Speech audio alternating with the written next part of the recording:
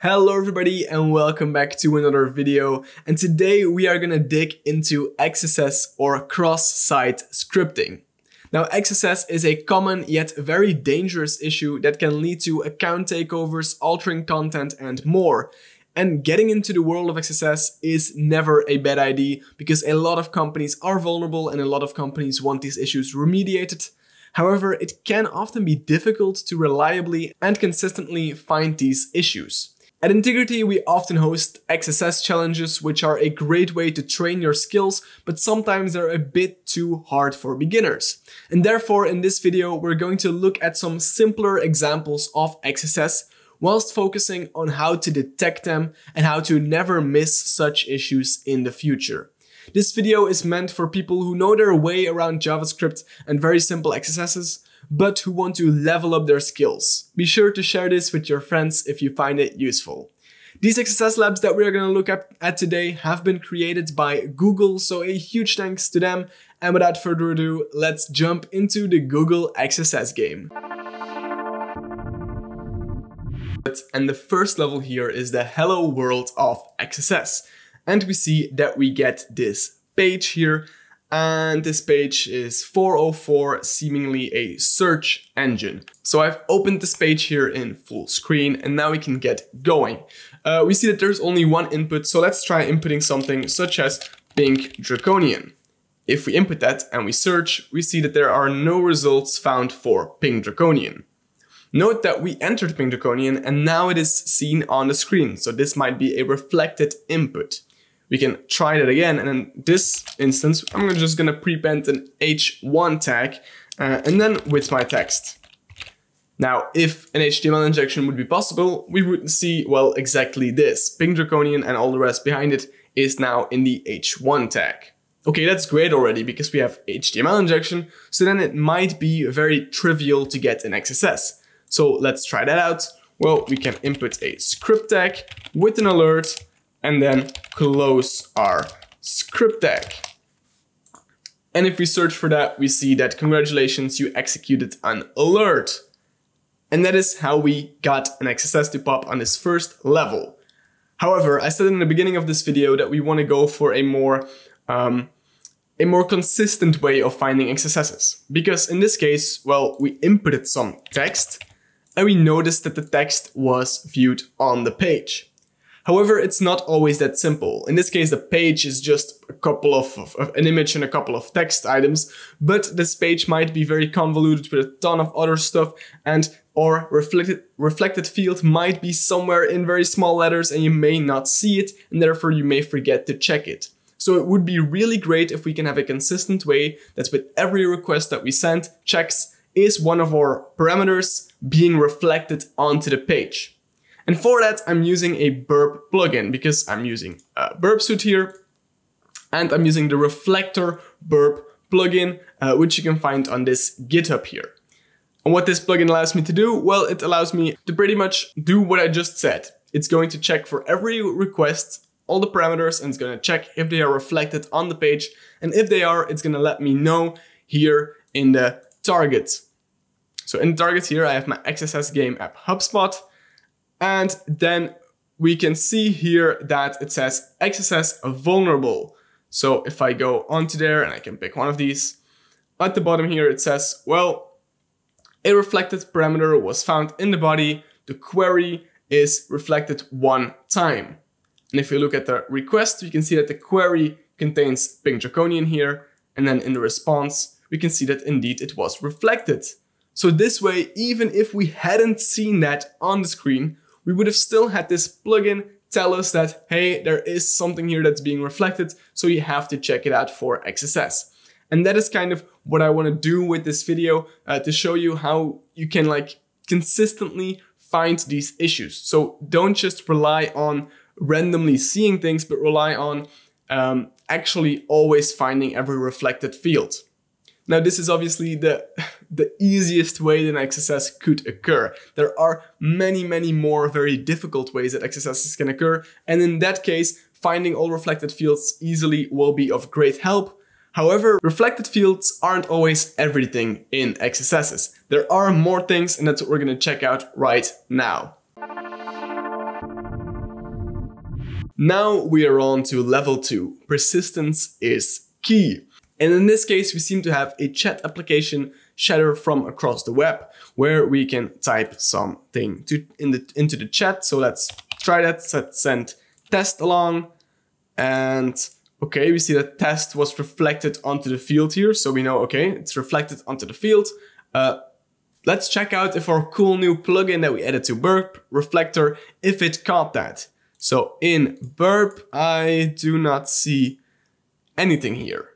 That's strange. Let's open our inspector tools into the network tab, and let's see what happens if we send a request. What happens? What happens when we type a new comment? So if I type pink draconian, we see that no new network activity was made. So, okay, what is going on here? In our first level, we had a case where we typed in something. We sent that to our own computer, obviously, and our computer then went to the server to ask, hey, what should I show if the user enters this query? The server then responded with the page, and the computer shows the page to us. That is how that reflected XSS works.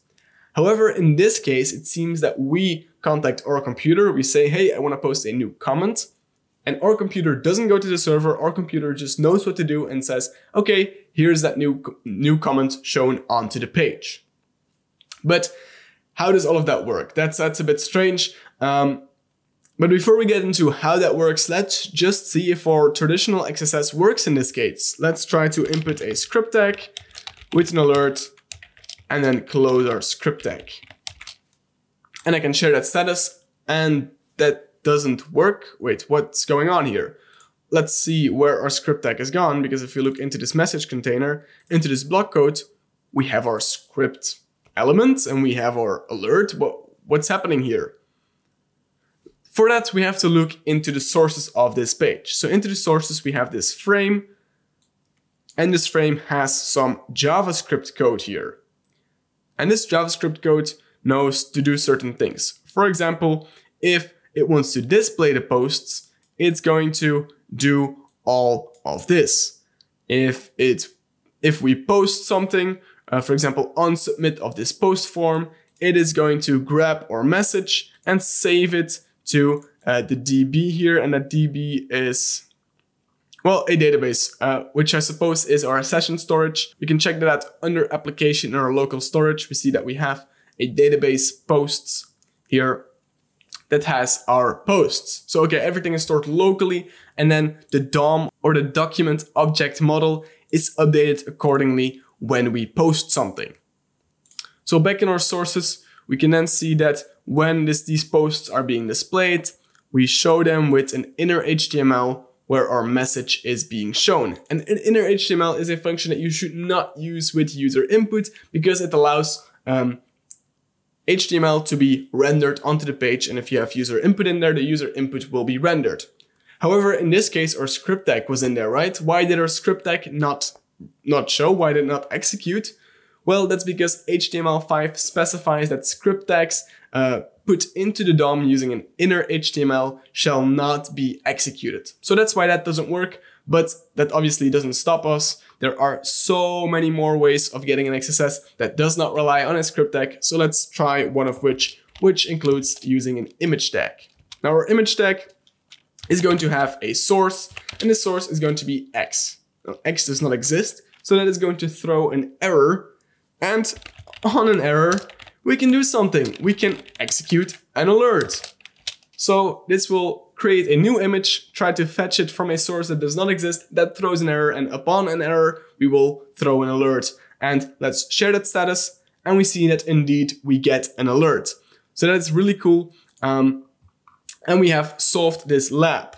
But how did we solve it? Well, we had to go look into the source code, and we had to identify this inner HTML. Now this is called a sink, because that is where some user input is put into, which is called a sink. Now imagine that this page has a ton of JavaScript, like loads, and it might be very obfuscated, and we may not have an easy way to work around it. Well, in that case, we're in trouble, because we might not identify this sink being used here. And that's obviously an issue. So again, how can we consistently find stuff like this, find DOM XSSs like this?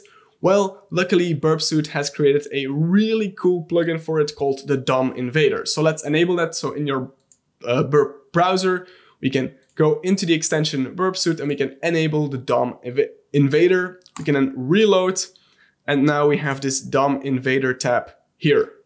If I make that bigger, we can see that we have this weird string here, and this weird string is a canary. Now a canary, we can use this string onto the page, and Burp will look through all kinds of different functions that might be vulnerable syncs, and it will look to see if this string is used in there somewhere. So for example, if I share a status with this, we can see that we get a pop-up here. 2 syncs were identified, one of which being our element.innerHTML, which is in red because that is very vulnerable. And in this case, without even having to look at the code, we notice that, well, element.innerHTML is being used. This whole thing is being put into the page, rendered, and it includes our canary. So it is potentially vulnerable to an XSS.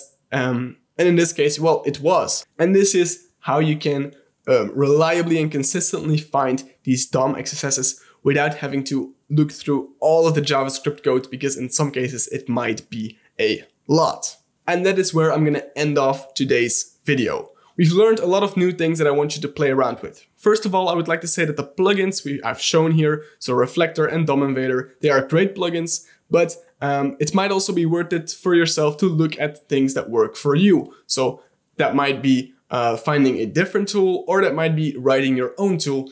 Those things are always very beneficial for your understanding of the topic. But to recap on what we saw today. Well, first of all, we saw 2 very simple XSSs. All of you would have been able to solve this without any issues.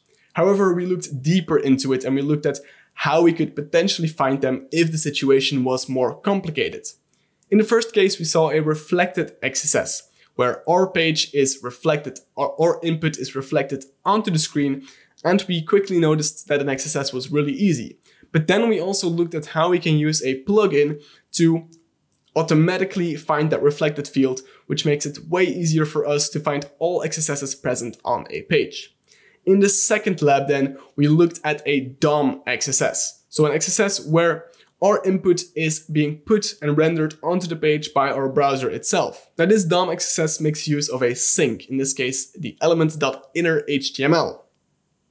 That sync can be vulnerable, and we noticed that first of all it didn't work with a script tag. However, with a different kind of XSS payload, we got our XSS to work. We then looked at DOM Invader and noticed that we can pretty much automatically find when these syncs are being executed with our user input, which is incredibly helpful when testing a website or a bug bounty program for XSS. Now, I hope you enjoyed this video. I hope you will tune in for the next one where we look at the 4 remaining labs in this amazing Google XSS game. As always, if you liked the video, like it, subscribe if you want to see more, and share this with your friends that really need some XSS training. That's all for me this week. I hope you enjoyed it, and I hope to see you back next time.